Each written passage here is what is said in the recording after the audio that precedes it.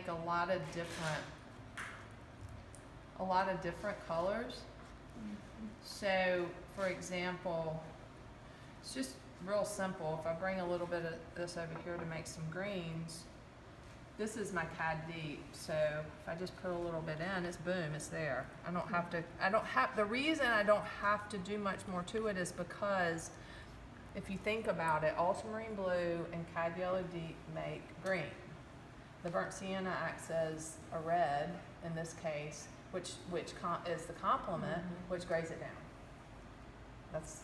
That's all it is. That's the reason.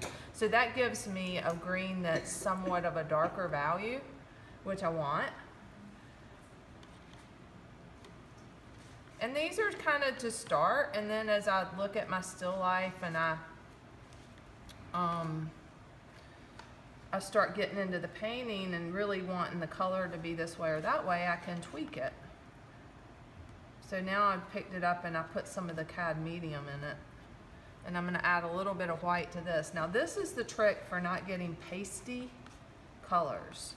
So the minute you add white to anything, it can get, and that's the biggest thing you see in more elementary or less experienced painters, is anytime they paint green, they look very pasty. So all you have to do anytime a color goes pasty is to put a little bit of the original color. It wouldn't matter which one. If you want it to just be a little more yellow, use the yellow.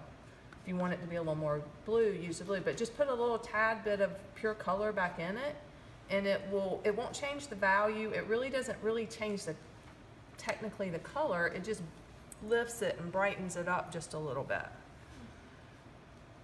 So then